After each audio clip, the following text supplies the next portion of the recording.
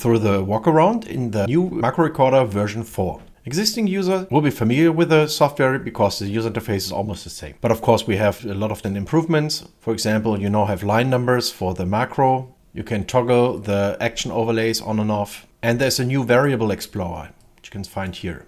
Let's keep this open for a moment. Then you can pin the program window to stay on top. There are many new macro actions. For example, you can now generate images with AI. Just describe what you want the AI to create. Let's save this to a variable. Okay, that's the first action. And then there are other new macro functions. For example, to process images with AI.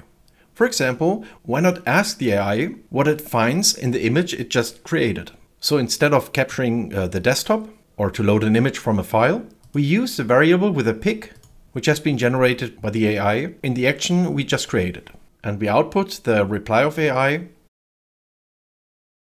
in this variable. And then we output it in a message box.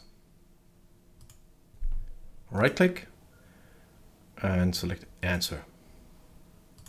By the way, we can also save the image. Following the generate image, we have a new macro function, save variable to file. Now we select the variable, which is a picture, and you can either save it to the clipboard or to a file.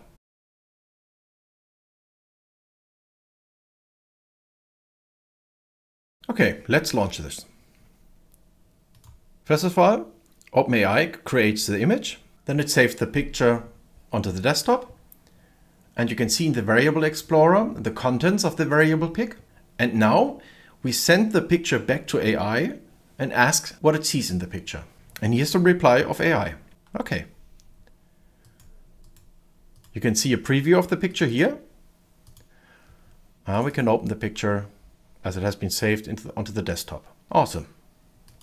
Macro Recorder can now also wait for a change on the desktop or any area.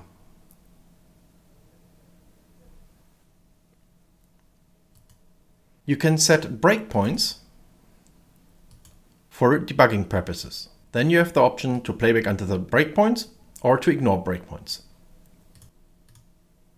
The repeat action now allows to repeat until a specific time, which you can configure here. The message box can now be customized. Here you can select custom and then add multiple buttons as required. And each button can be renamed and it will launch to a different macro section. Macro Recorder version 4 not only supports OpenAI, but also self-hosted options. Ollama is an engine which utilizes the graphics processor, and you get access to great language models such as Llama 3.1 and many more.